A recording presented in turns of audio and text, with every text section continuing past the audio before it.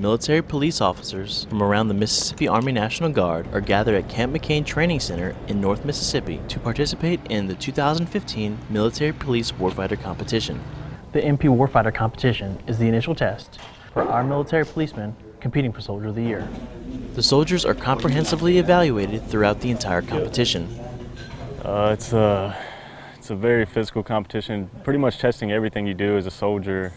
The competition is divided into several categories, focusing on map reading, physical fitness, marksmanship, first aid, hand-to-hand combat, and general military knowledge. A couple days of obstacle courses, ruck marches, live fire, stress sheets.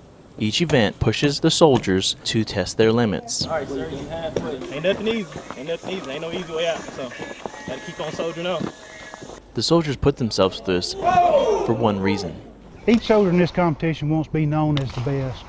We've had some that have come in second place or third place in past competitions, so they're going to keep coming back until they win first. I honestly believe that they do it for the bragging rights, to be known as the best MP in the battalion.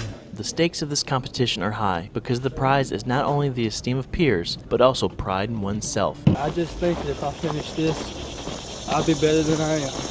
The biggest reward for some, though, is the satisfaction of having the job they love.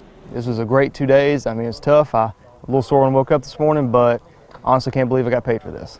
The winners of this competition will advance to the next level of the Soldier of the Year competition later this year.